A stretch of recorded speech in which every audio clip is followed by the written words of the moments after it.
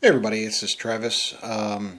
Just wanted to make a little video here. It's been a while. This is a list of my wife's favorite spring fragrances for her man.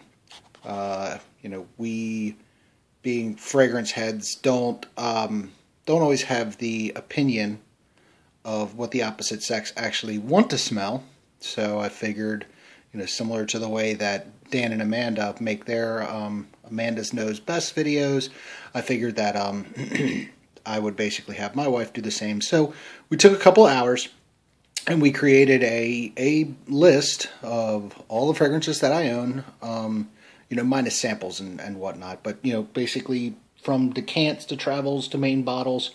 And this is the favorite spring fragrances that my wife created. It's a top 10 list, and she put into honorable mentions.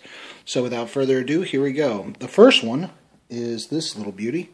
Oh, and this is designer and niche together. We didn't make any sort of split up, and this is the way that they came out. Everything was done blind through index cards that were sprayed. And she basically went through everything, and this was her spring. Some of these are probably going to be shocking. Anyway, number one. This is our first honorable mention. This would be Cartier Roadster. It's a mint-based fragrance. Everybody knows. It smells really good. And apparently my wife likes it enough that it was an honorable mention because she, again, really liked it. The second honorable mention was this designer, Prada Amber. Everybody knows this as well. It's got a very luxurious, soapy, clean smell to it, and apparently my wife thinks spring. Alright, on to the actual list itself. Number 10 was probably high on a lot of people's lists, especially for summer. Frappans Luministe. It's one that I wear a lot. Gin and tonic, smells wonderful. I was a little shocked that it was as low as it was, but there it was at number 10. Frappans Luministe. Let's leave that kind of there. I'm not going to put them in order.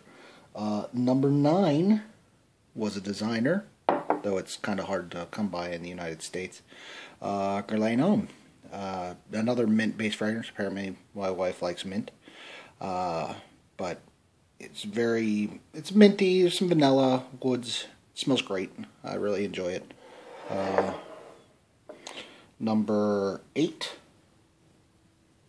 was a Creed fragrance, Royal Oud. This is one that is probably the only oud-based fragrance that can really be worn year-round. It's kind of a fresh oud, and I'm sure you'll be seeing it again in the other lists as well.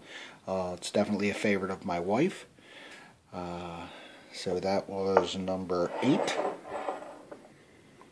Let's see, number 7 was a Kilian fragrance. That would be, can't say it, can you? Straight to Heaven, anyway. Whether you can or you can't. Would be Straight to Heaven by Kilian. Cedary. But again, my wife thought that was what she wants a man to smell like come spring. Number 6.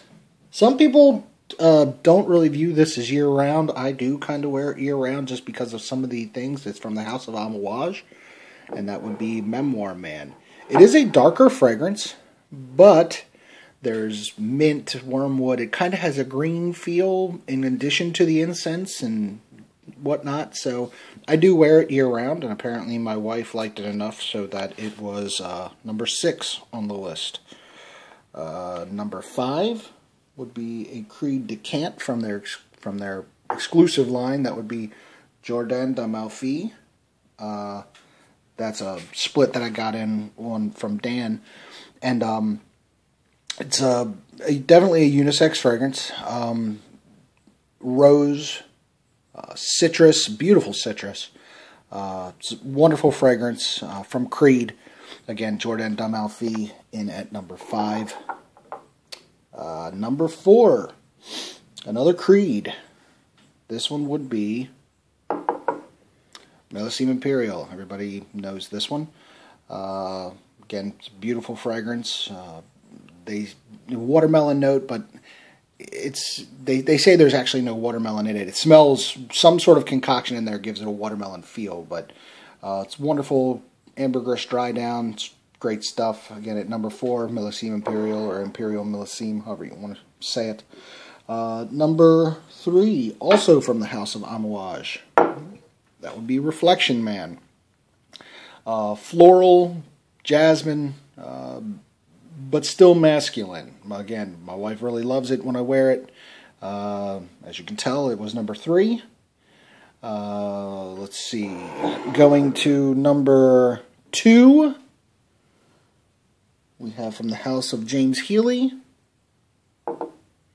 Oranges and Lemons, Say the Bells of St. Clements. It's oranges and lemons. It's wonderful spring and summer smelling fragrance. Beautiful bottle as well. Simplistic, but very nice. And then for number 1, we have from the house of Creed for spring, Silver Mountain Water. And that would be the top on my list. So you can see for spring, that was my wife's take. Silver Mountain Water was number 1. Creed did well with 4 different Creeds. And Amouage did okay as well. Designers didn't do as good. What do we got? 3 designers, and 2 of them were just honorable mentions. So we'll see how they do in the future list. But again, this is my wife's spring take, top 10. And take care, everybody. Bye-bye.